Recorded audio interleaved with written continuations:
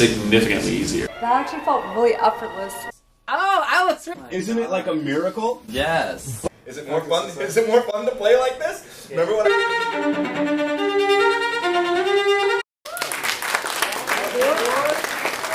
I've been working on this one piece for months, and I still haven't got it to click.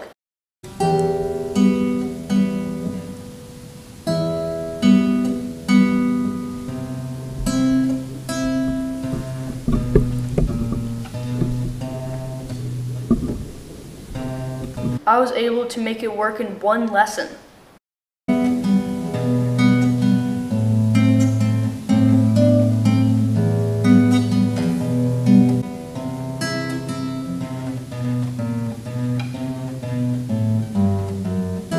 Got it. It was amazing. I couldn't believe I could play like that. Most all of us seem to have those sections in our music that we practice like crazy for weeks or months, but it never seems to go right in performance, whether it's a lesson or a concert. Yet we also know those folks who can pull off live performance seemingly easily, and we call them talented and gifted, and that's why. You're getting good instruction from your teacher, and you have all the tools you need, so what is missing?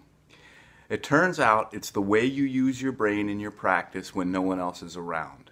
The way the brain learns best is way different than the way most people do it. In fact, the few people who do it are the ones that seem gifted and talented. Once you start practicing in this way, you start to make a lot of progress very quickly. And it starts to make practice a lot more fun, and you start to look forward to it a lot more because you're making so much progress. That's what we do in a Practiclass. We take one of those sections that have been giving you trouble for a long time that you're never going to seem to be able to fix, and in about 20 minutes, we make it faster, cleaner, and easier to play. I'm here to go into the nitty-gritty of why can't we get those notes at tempo, and then we there's usually a little bit of class participation for this. So, what do you think is the hardest section? One that just gave you fits? And he goes right there, he knows. I just performed a solo last week, and I had so many problems with tempo and speed and accuracy, but with just 30 minutes.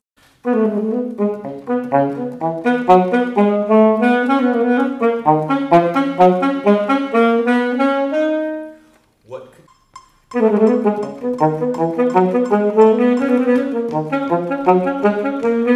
So if we started at 80, that's 168. Oh. Yeah?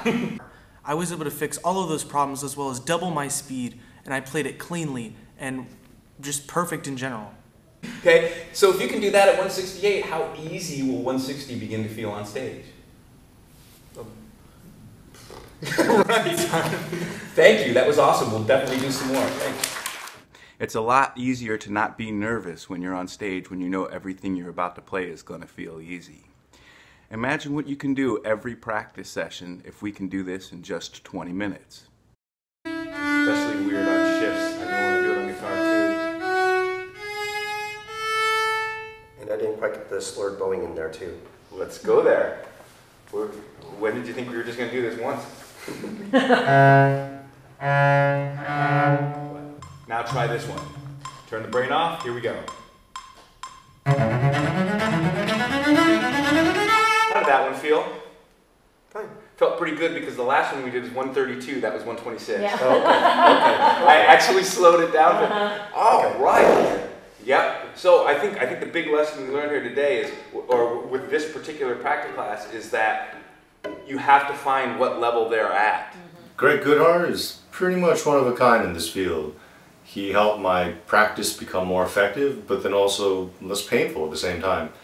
The funny thing is, I actually have a PhD in education from Stanford.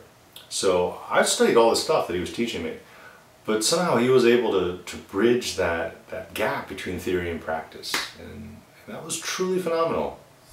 He worked me through some hard sections I just wasn't able to get past, and gives me strategies on both working through it myself and working through it with the students I teach with. I'm going to try to stay away from masterclass type stuff and stick with Practiclass type stuff, even though this is my instrument. Notice how even when we know what to do, sometimes we don't do it. This is what I mean by the practice journey. He forced me to do the little work that I didn't want to do, that later got me inspired to do.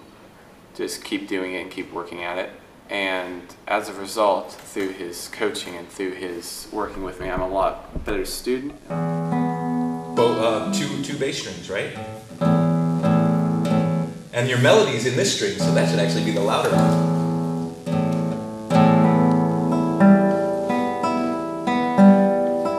Ah, you added a note in there. You did P-I-M-I. Yeah.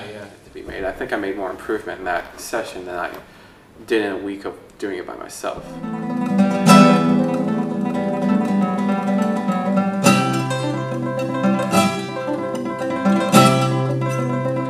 And I noticed that my playing just shot up immensely, and I was able to play things I didn't think I'd play and play them at levels I didn't think I'd be able to.